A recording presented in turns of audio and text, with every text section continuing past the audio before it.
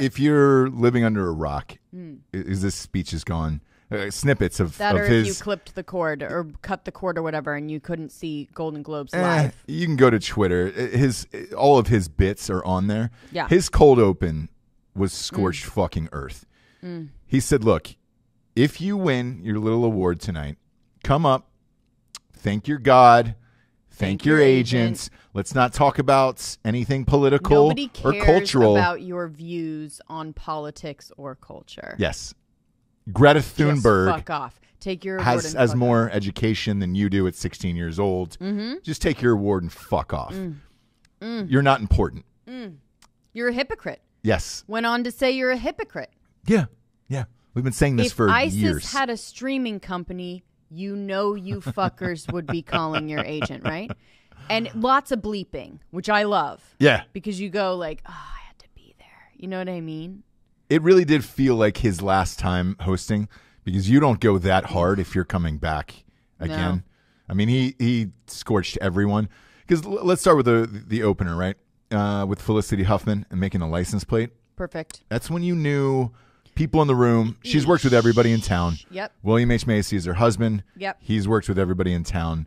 He's usually a Golden Globe favorite. Yes. Usually there. For both movies of them. or TV. Well, She's won an Oscar. Exactly, but because he's been in TV for, 10 freaking seasons now? I think they're on 11 on Shameless. So he has been front and center at every Golden Globe with her. Yeah.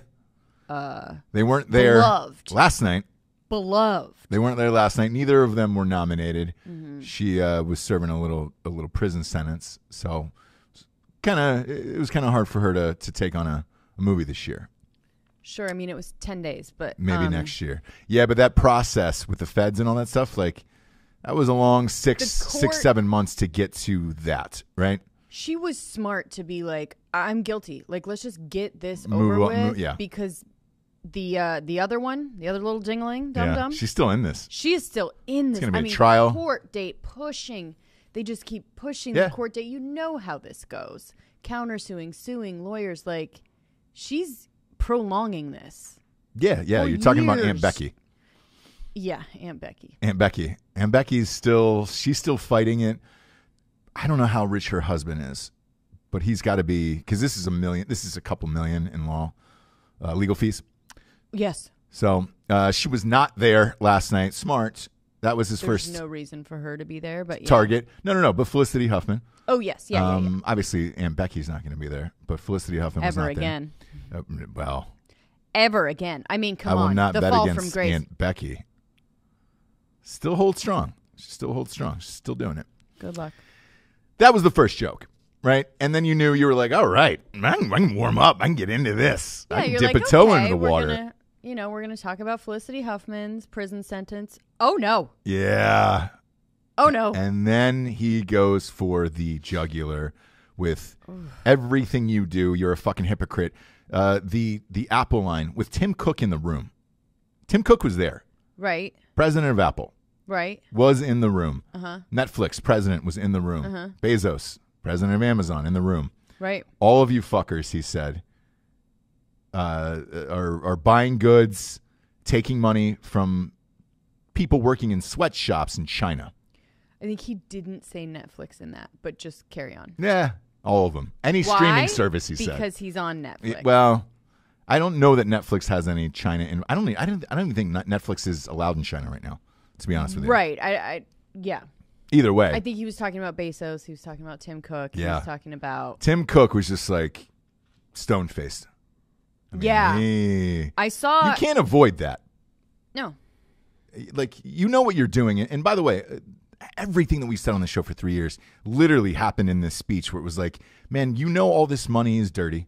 You know Weinstein, who he is, what he's done, all of that for years and years and years. Epstein. All of it. I mean, he went after everything. Yeah. And for you to sit there and give political opinions on shit when it's like, man, you're protecting pedophiles, rapists, you're taking dirty money, all that shit, like, you're not better than everyone else. No. And it was absolutely not perfect. Amazing to see. Mm-hmm. At one point, I thought that they had booted him off the show because he disappeared for like right, and then it was the 45 announcer minutes. where he usually comes out Mm-hmm. and kind of announces the announcers. You know what I mean? Yeah. And that he seems so pissed towards the end that I bet he was just like, I'm not doing that. Like, I'm not going out just to present a presenter. That's fucking retarded. Oh. I mean, he was so over it. And Epstein didn't kill himself, and it was like, sorry, that's your buddy, and you had to take your own plane tonight. It was a great joke because it was like, I forget how he started it. It's the best. But ended it with just like Epstein didn't kill himself. And the beauty of it is after something was going into a season 2. Yeah. And so obviously he didn't kill himself just like Epstein. Hey, I didn't do it. You guys did it. I didn't do it. Right. Like, it was his own show. Yeah. That's going into season 2. But the beauty of all of this is it really did set the pace initially for the beginning of the night, because the first few winners came up there and they were funny, light, cool. And they then kept it like, hey, this is an award like for doing something so ridiculous and getting paid insane amounts of money for it, right? Yeah. Like what I'm always thinking during award shows is what Ricky Gervais made them think.